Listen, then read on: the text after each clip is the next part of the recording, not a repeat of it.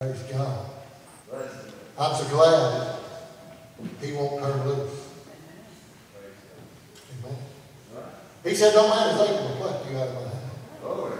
He said, no man is able to pluck you out of my Father's hand. Jesus even said, He said, my Father is greater than I. Wow. What a statement to make. Nobody can pluck you out of the hand of God. Now, that don't mean you can't walk away. Or you can't jump out of the hand of God. But I don't think we want to do that. Do you? That wouldn't be a wise decision. Praise God. God is awesome. God is great. Hallelujah. Can I obey the Lord? Will you let me? I want everybody right now, I just want you to just stop what you're thinking. I want you to close your eyes. Just get your mind on Jesus. Say the name of Jesus. Say His name 2, 3, 4 times, however you need to say it. Get your mind focused on Jesus. Because He's an awesome God. He's a mighty God. And He loves you. He loves you more than words can express. And He proved that when He died on Calvary. He wants you to know how much He loves you. That His joy is unspeakable and full of glory. That His peace is from everlasting to everlasting. And He reaches out to you right now. I love you. I love you. I love you. Reach out with your hand. Will you just, like you're going to take a hold of somebody's hand, just reach out and get a hold of Him. I love you, Jesus. I love you, Jesus. I love you, Jesus. There's none like you. There never shall be one like you. And there never has been one like you. And I love you with all my heart, all my soul, all my strength, all that is within me. I love you, Jesus. And I know that you love me. Oh, come on.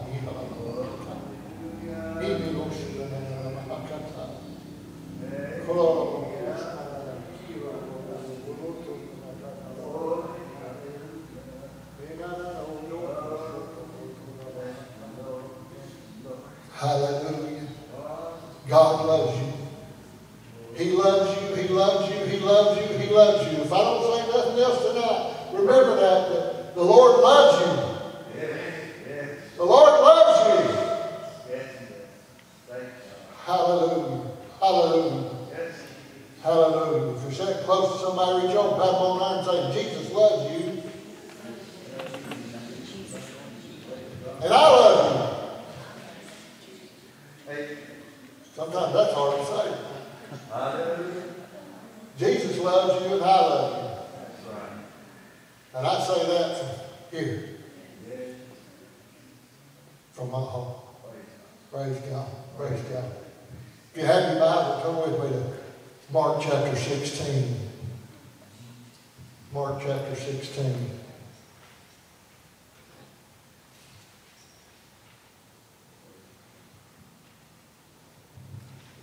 And I'm going to share a message, probably going to be a familiar message, but it's going to have a unique title and a unique direction, the way I'm going to preach it.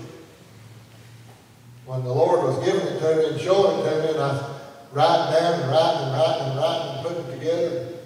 And I thought, wow, Lord, that's good. I'll brag on it. I better brag on it because it sure ain't me doing it. And I bragged on it, and then the Lord just said, now, here's the title. Preaching to myself. Preaching to myself. You may think, uh-oh, where's he going with this one? Well, I'm going to tell you. Matthew chapter 16, look at verse 15. And the word says there, and He said unto them, Jesus talking to His disciples, He said, go into all the world and preach the gospel to every creature. Period. Now, you can go on with it if you want to, but I'm going to use that one verse of Scripture. Go ye into all the world and preach the gospel to every creature. And I'm going to look in the spiritual mirror and I'm going to say, okay, I'm going to preach to myself tonight. I even thought about if I had a big enough picture, I'd put it on the stand and put it right there. And so I know you're going to preach to yourself. You're going to preach to yourself. How many have ever done that? Preach to yourself. Looking in the mirror, driving down the road. Get on yourself with the gospel. I mean, just tear yourself up with the gospel. And say, you need to get in line. And I've told myself that many a time.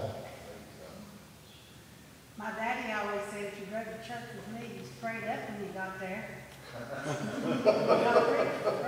Praise God.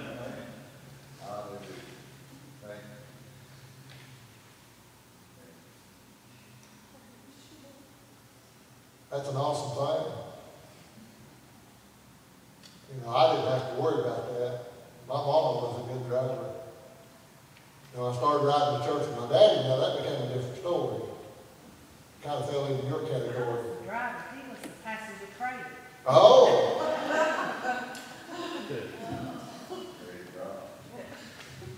Let's pray and ask blessings tonight. God, Father, we love you. We praise you. We thank you for the privilege and opportunity to gather in your name, to gather in your house, to be able to praise and to worship and to pray and to celebrate as a body of believers without fear of persecution, without fear of somebody coming in and saying, oh, it's against the law. You can't do that. I thank you, Lord, for this privilege that we have.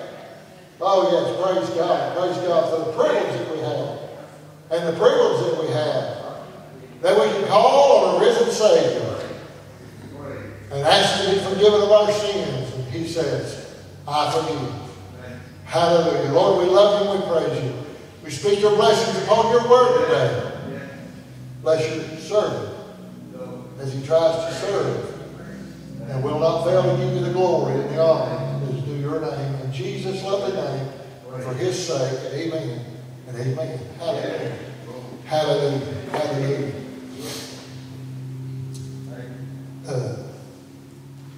That quick. Forgot what I was going to say. That's bad. Maybe I didn't need to say it. It'll show up somewhere. Matthew chapter 16, verse 15, Jesus was talking to his disciples and said, go into all the world, comma, and preach the gospel to every creature. Now, how many of you read the scriptures or you read your Bible and you pay attention to the question marks and what's that called? What? Punctuation marks. Well, I'm glad somebody's smarter than me. How many actually, you read your Bible and you pay attention to the punctuation marks? It's got a period, how many of you stop? It's got a comma, how many of you pause for a split second? It's got a question mark, how many of you stop and go, You know, it's not there just to fill up space on the page. It's there to help us break down what the Scripture is saying to us. And if you look, he says, go into all the world, comma. Now, if that's not in your Bible, we may have a typo somewhere. But I looked in 3 different Bibles, and in the same place, the comma was after the word world. And then he said, and, which means we've got more to add to it. He said, preach the gospel to every creature. And I thought about that. Well, let's see what the word preach is talking about. In the New Testament alone, the word preach, or a form of the word preach, whether it be preacher, preaches, preaching, preached, I think I got them all, 143 times, just in the New Testament, the word preach. Get close up part of the word love. But the word preach means to deliver a message, whether it be privately or publicly. Well, we're in a public setting. It's considered a public study. Preaching the gospel, preaching the word of God. Another term used to preach is to urge acceptance of and or the abandonment of an idea or a course of action. I can stand up here and Brother Richard probably shoot me before I get halfway through it, but I can stand up here and preach you something so close to the gospel of Jesus Christ that you would amen me, you'd wave your hand before the Lord, you'd say, preach it, brother, but it would be so far away from the true gospel of Jesus Christ that Brother Richard would probably authorize one of you to shoot me, whoever's got a gun. And so we just need to get rid of him. He's a charlatan. He's a troublemaker. He's trying to turn your mind away from the truth of the gospel. Now, believe it or not, that happens a lot. More than you realize. People will read their Bible and they'll know the truth of the gospel by reading the Word and knowing the Word, but then they'll listen to so-called preachers who pervert the Word just subtly enough that you think they're telling you the truth. Don't sit there and look at me, why, you don't know what you're talking about. Trust me, I've listened to them. And if you pay attention to them, they pervert it just enough to cause you to change the way you think about Jesus Christ. That's the truth. And then they want you to send them $1,000 so they'll pray for your miracle. Can we do that, Brother Richard? Can't do that here? Okay. I was going to say we can use that Kleenex box and you bring me a check for $1,000 and we'll pray for your miracle. We've heard that before. But to realize that there are people out there that they're going to urge you to accept their idealisms, and they're going to cause you to want to change or abandon the ideas that you have today. That's part of preaching, to proclaim a message. And to do it in a tiresome manner. I watched Brother Jason preach this morning, and I'm thinking, he's going to get tired in a minute, and he's going to have to quit. But you know, I know how he is. I don't know what he will do.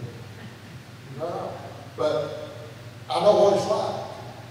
When you're preaching the gospel of Jesus Christ, you don't get tired. Amen? But it's to advocate earnestly, it's to put or to place an idea or something in motion that will create and cause an effect in the situation that you're in right now. And that's what Jesus was wanting us to do. He said, go into all the world. All the world. Well, do I need to buy a plane ticket to China? I've been to China. People are hungry for the gospel in China. I've been to Mexico. I've been to Germany. I've been to Ukraine. People are hungry to hear the gospel of Jesus Christ. But you ever thought right here in America, we're starving to death for the gospel of Jesus Christ. We may look this morning, we had a nice crowd this morning, probably close to 100 or maybe a little over this morning. But there are people out here on our streets, in our grocery stores, in our department stores, on our jobs. They're hungry for the gospel of Jesus Christ. And it's our responsibility to share it with them. Hey, remember, I'm preaching to me. David, it's your responsibility. It's your responsibility to share Jesus with me. And to make sure. I told a couple of you a story that I stand in my driveway the other day, and an old friend of mine that I worked with for many years, he pulled in the driveway and got out. And about time he stepped out of his truck, another truck come pulling in there. And this old long-haired, beardy feller, bib overhauled, sweat dripping off of him. He come walking up, and I kept thinking he was pointing and making hand gestures. And I'm thinking, you take about 2 more steps closer to me, and I'm going to put you back out there in that truck.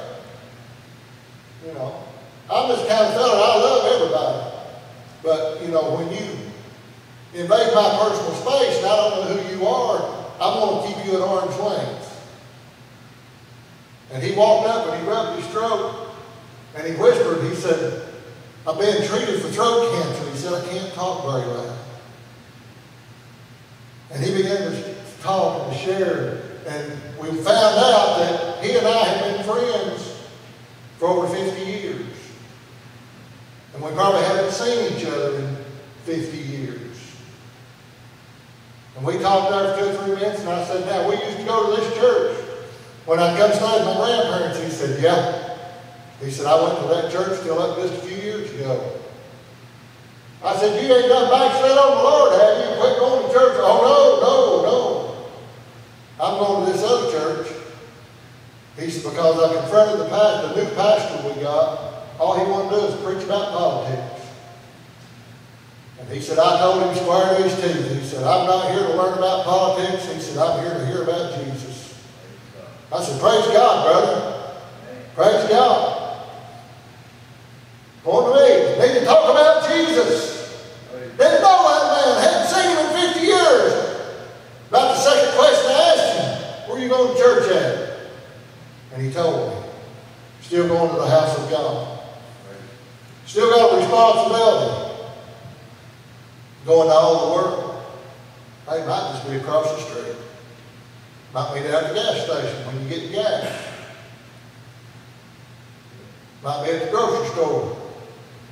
Trying to pick out which kind of bologna you like the best. You can start a conversation with almost anybody over almost anything. You realize that? And you can have a lot of fun doing it. I asked a guy one day, and I said, I want you to look at that. I said, they got 20 different kind of popsicles in the case. And he just stopped for a minute. He didn't know what to say. I said, don't you look? They got 20 different kind of popsicles. I said, the problem is, I said, all the red ones taste the same. All the blue ones taste the same. All the green ones taste the same. And he just looked at me and I said, they're all just sugar water with flavoring. I said, some just cost more than others. And he looked at me and he said, are you a critic? I said, no, I'm mad because I can't eat them. I said, I'm diabetic. I said, I have to get this sugar-free ice cream over here, and it's more expensive. It's not fair. It's just not fair. They take the sugar out, it costs more. Simply amazing. But you can start a conversation with anybody, almost anywhere, almost any subject. And if you pay attention how you guide the conversation, you can always get Jesus in the conversation. And I'm not saying, being a bully about the conversation, but you can guide the conversation. You can always get Jesus in the conversation. We had 2 young men working at our house this week, working on some things that had to be fixed. And I shared a little story with them. And the younger of the two, he just looked at me and I said, if it had not been for Jesus, I said, where would I be today? He didn't know what to say. I don't know if I scared him or he just don't want to talk about Jesus. But I got Jesus in there. He heard a conversation about Jesus. He heard a testimony about the power of God. So you can start a conversation anywhere, anytime. Go into all the world. Where is the world? Anywhere you go. Does that sound reasonable? Janice was the first one to agree with me. Throw them hands up there. First one to agree with me. The world is anywhere you go. You know what would be fun? Come in here next Sunday morning. Catch Sister Wanda back here testifying to Sister Rose about the goodness of being saved. Well, that'd be silly. I wouldn't. If Rose is already saved, Wanda's just practicing. Amen. Old Brother Brown Collins, most of you remember him. We had an evangelism class one time, and the guy that was teaching the evangelism class, he said, Brother Collins, he said, do you consider yourself a good witnesser? And he said, well, yeah. He said, all right. He said, I want you to come up here, and he said, I want you to witness to me about the gospel of Jesus Christ.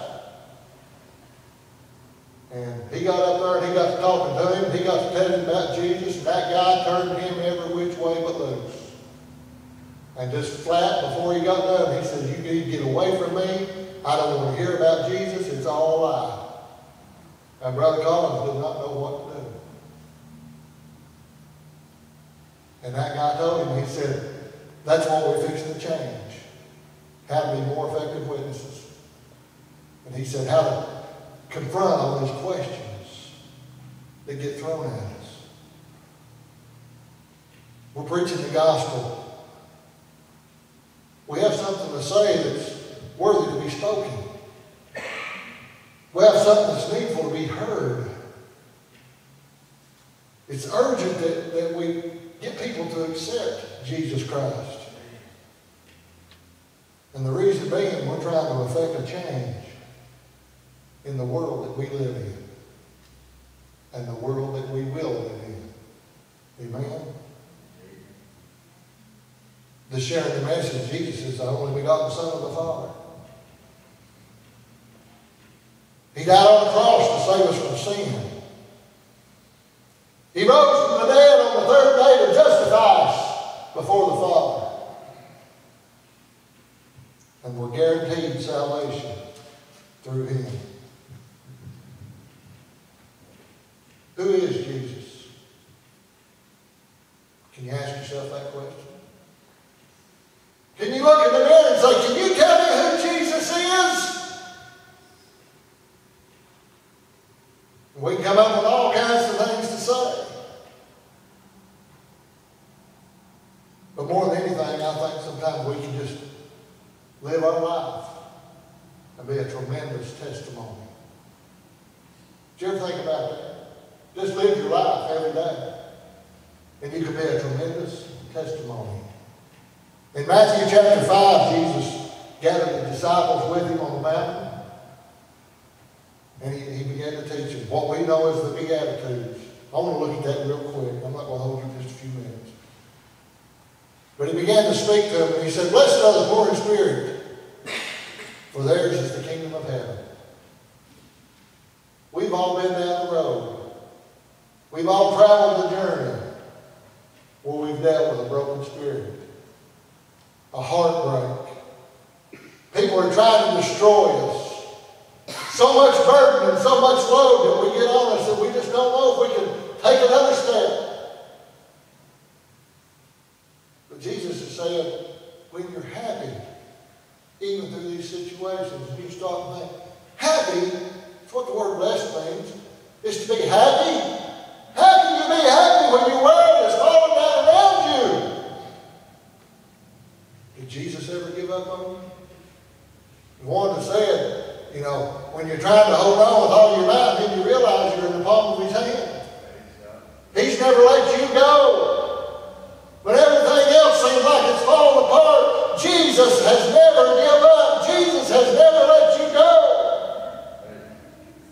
He's got a hold of you.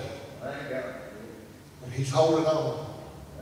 And when we realize that, even though our broken hearts, even though the heaviness in our spirit, we can still say that I'm happy because I know that Jesus has saved my soul.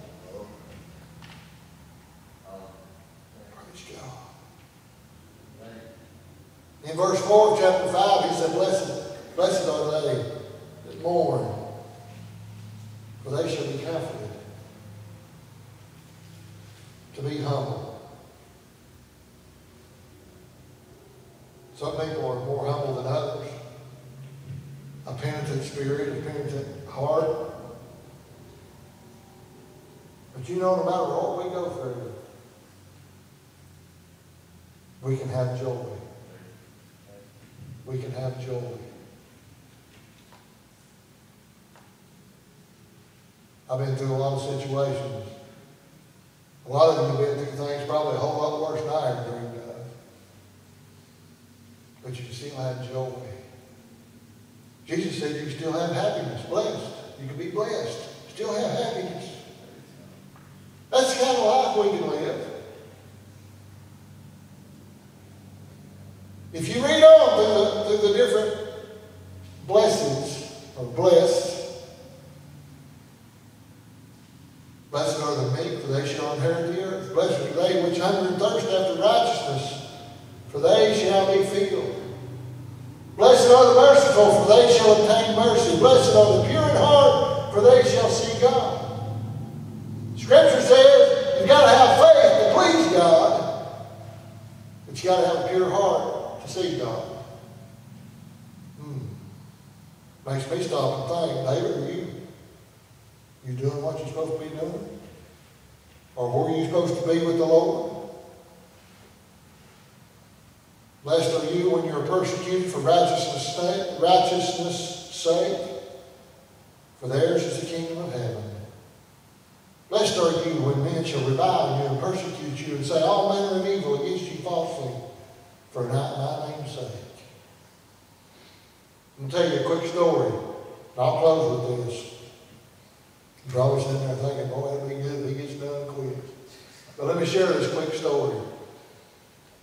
The young man that it happened to shared this story with me. He said, I went into this store one day, a little country store, and he said, I got me a pack of crackers and a drink, and he said, I stand over there leaned up against the wall and eating my crackers, and he said, this guy came in, and he said, you know, he'd never met me before, but he said, I kind of knew who he was.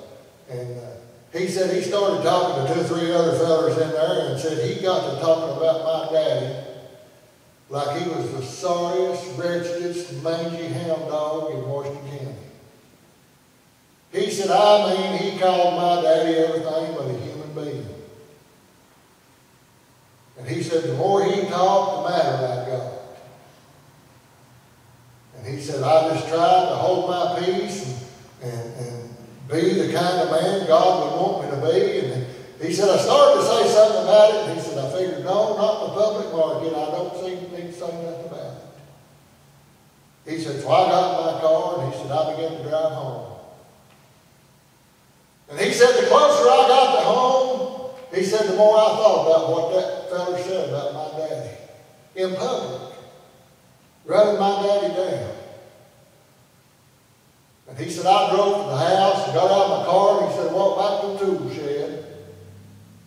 And he said, I picked up a bush axe. Let me know what a bush axe is. And he said, I grabbed me a file. He said, I started sharpening that thing. And he said, I had in my heart, he said, I was going to go back to that store or back to that feller's house if I could find him. And he said, I was going to kill him. He said, that was my intention. He said, I was going to kill that fella for talking about my daddy that way in public. And he said, about the time I got that thing good and sharp, said I walked outside and just swung it through some high grass. And he said, it cut that grass off just like it wasn't nothing. He said, my first thought was, boy, that'd be a clean cut. His head go flying. He said, about the time I got to the car, he said, I threw that bush axe in the back seat.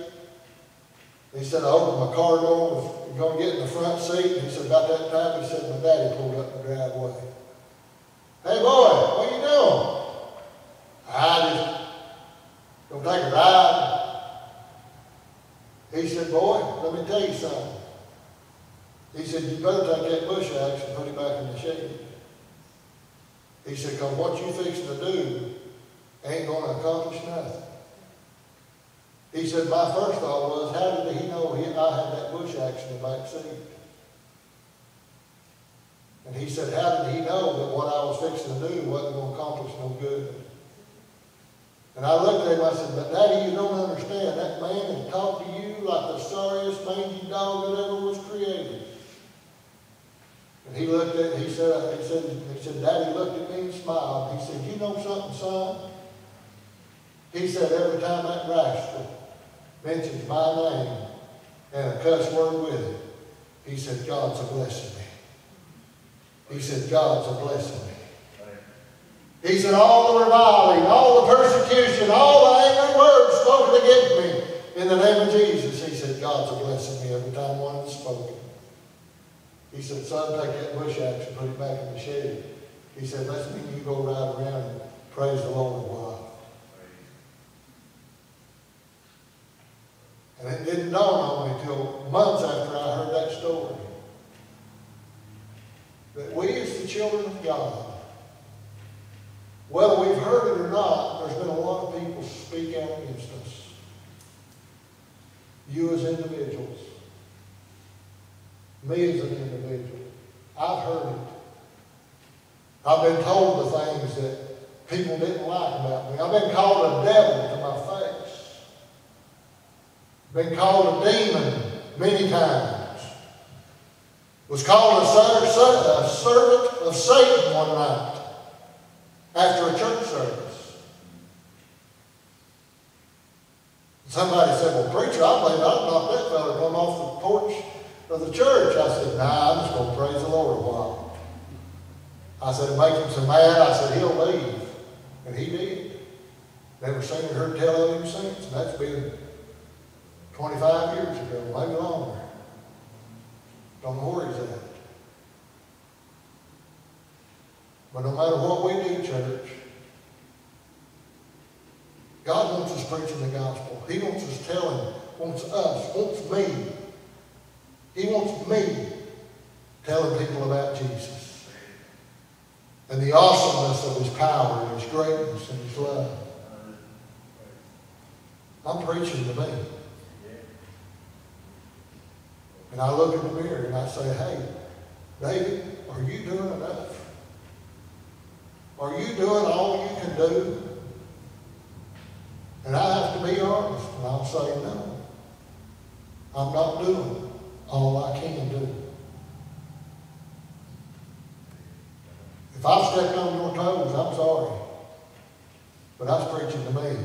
Your feet should have been safe. But I don't apologize for the Word of God. Let's bow our heads, can we? Father God, I love you and I thank you for the privilege and opportunity to be able to share your Word with your people.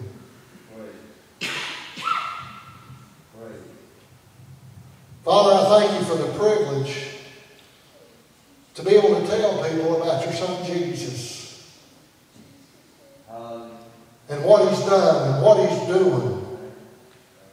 What he's done for me and what he's doing in my life.